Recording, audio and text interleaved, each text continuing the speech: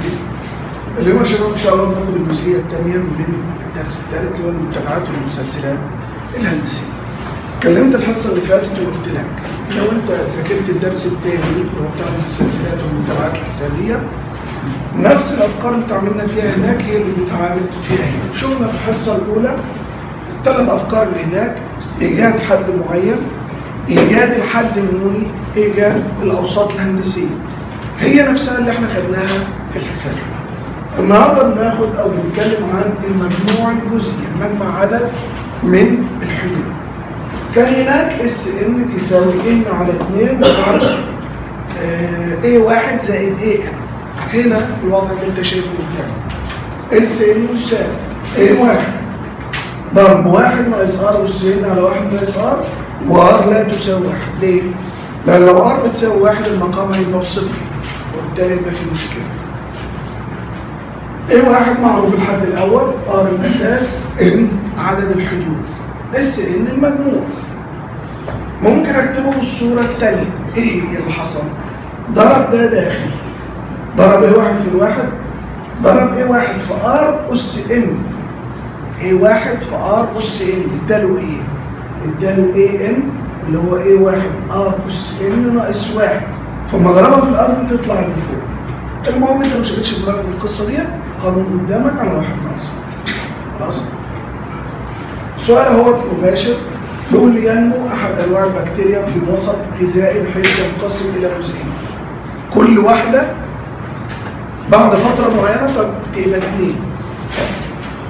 بعد مرور نفس الفترة الاثنين دول هيبقوا كام؟ 4. لأن كل واحدة تنقسم ل2. بعد مرور نفس الفترة تاني ال4 هيبقوا إيه؟ 8. فالراجل بيقول لي إيه؟ إذا ملأ هذا النوع من البكتيريا ب10، أنا عندي في البداية مش واحدة، 10. فما مجموع البكتيريا بعد 8 انقسامات، بعد 8 أزمنة كده تنقسم 8 مرات يبقى مجموعها كام؟ يبقى أنا مطالب زي ما قلنا قبل كده وبكرر، عندي A1 N R، كنا هناك A1 N D، نفس الأشياء على الحد الأول، عدد الحدود الأساس. فأنا هنا بشوف الحد الأول هو بدأ ب10، يبقى A1 هنا بكام؟ 10. تعال نجيب الأساس اللي هو الR. الR يساوي، اعتبر إن أنت بدأت بخلية واحدة، كل ينقسم إلى جزئين، كل واحد ينقسم إلى إيه؟ 2. يعني أنا بدأت بواحد، اللي بعديه يبقى كام؟ اللي بعديه يبقى كام؟ وهكذا. يبقى R بكام؟ 2، اللي هي نقسم 2 على 1 بتساوي ايه؟ 2.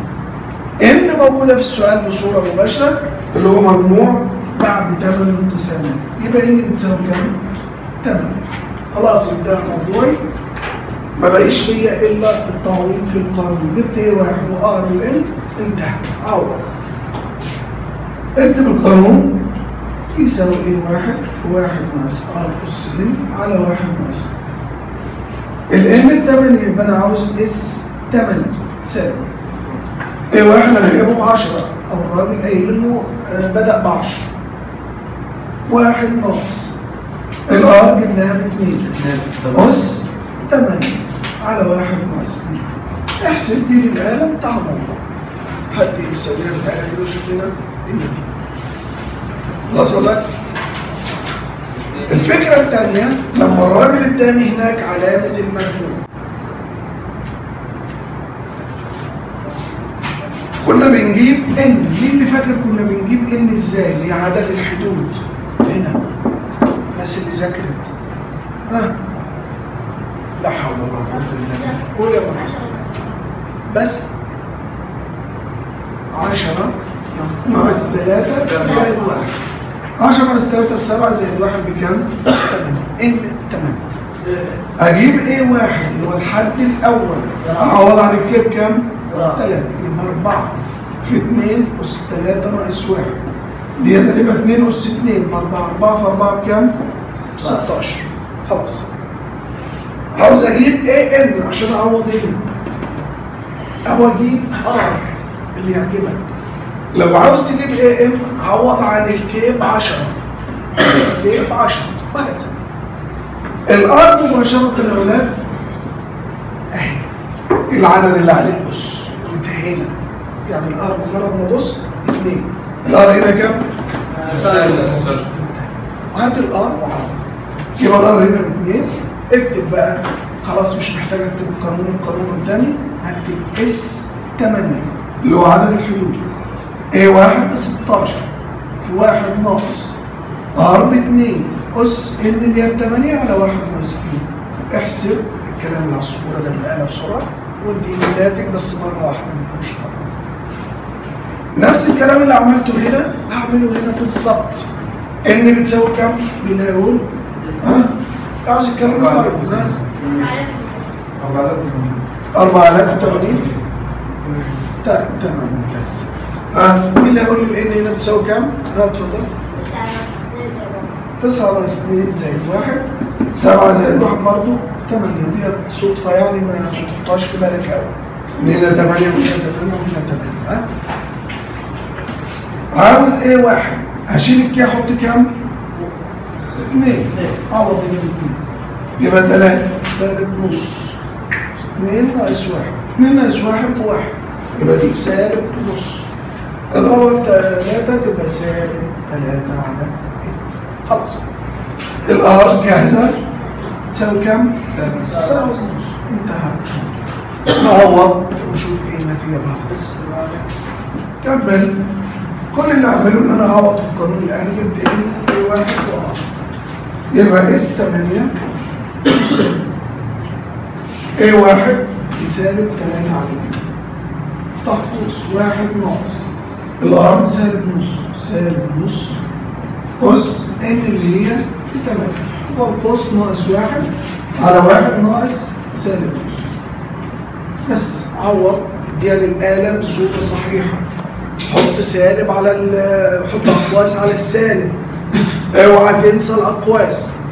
لو حطيتش قوس هنا انتهى الموضوع. ما حطيتش قوس هنا في مشكله كبيره. يعني القوس يخليني ده منه. خلاص احسب كل النتيجه. الان الفكره الثالثه ازاي اوجد الحد الاول؟ A1 هي اللي مجموع. مديني الراجل اس ان ومديني الام ومديني الار. بص كده للقانون. اس ان عندي ار عندي ان عندي. ايه اللي موجود في القانون؟ A1. يبقى انا اقدر اتعامل مع القانون بصوره مباشره. هقول له بمعنى اس ان يساوي اكتب القانون تذكير 1 ناقص ان على 1 ناقص. عوض عن اللي انت عارفه. اس ان اللي واحد ما اعرفهاش 1 ناقص الار ب 3 الان ب 7 على 1 ناقص. احسب عشان ما تلخبطش ويكون عندك فيه مشكله. شوف احسب دي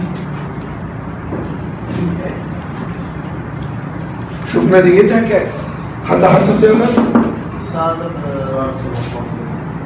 سالب 0.9.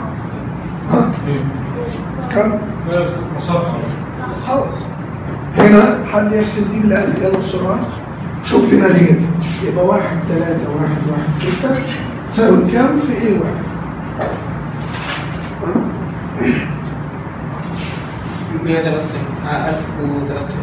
1000 خلاص.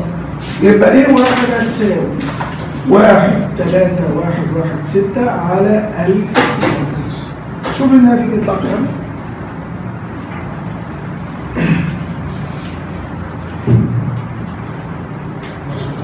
12. يبقى A1 حد يأكد النتيجة؟ خلاص. نفس الكيفية ونفس الأسلوب. الراجل مديني اس ان ومديني ان ومديني ار. اي قانون يناسبني من الاثنين اللي هناك دول القانون الثاني. خلاص عارف كل اللي في القانون ما عدا اي واحد. اعوض وانتهي.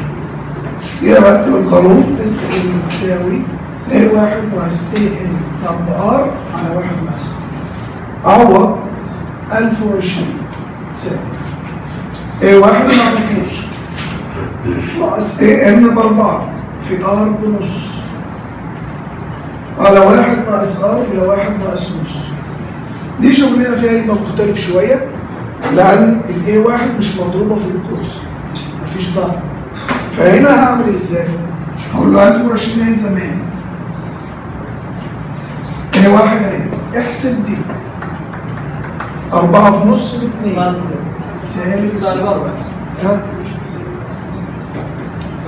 على 1 ناقص نص بنص. خلاص؟ اضرب الاثنين الطرفين في نص عشان تخلص من ده وانقله هنا، يبقى هضرب في نص. ضربت في نص هتطلع كام؟ 510. هنا كده نضرب في نص هنا وفي نص هنا.